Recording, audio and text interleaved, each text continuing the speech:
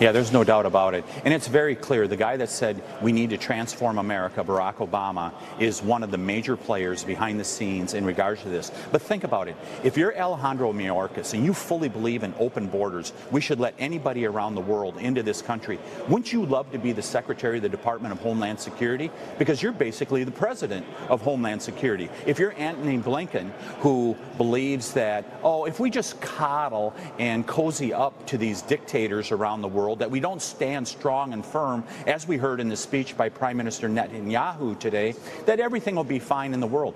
You're perfectly happy with a Joe Biden that is not competent being president because you are the president of whichever cabinet you are secretary of.